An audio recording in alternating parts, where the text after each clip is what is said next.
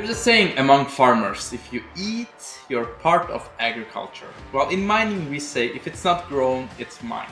From the house that we live in to the car we drive, the metals and minerals are intertwined with virtually every aspect of life. This iPhone I'm using right now to record this video contains over 20 different types of metals, including aluminum, copper, even gold.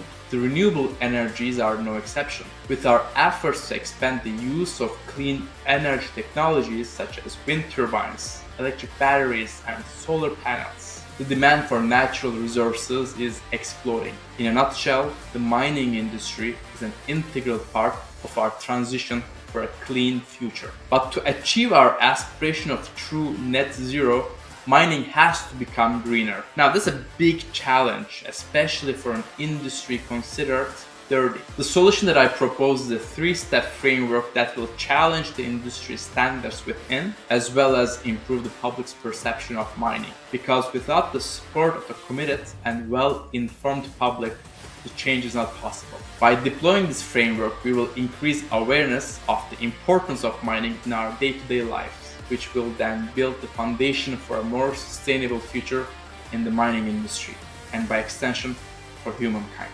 My name is Alp Bora. I'm a mining expert. I built this talk based on my experience and observations working in mining on 3 continents for over a decade. This talk is my love letter to the industry. I hope to improve our public image and drive home the point that the mining is an essential part of a sustainable future.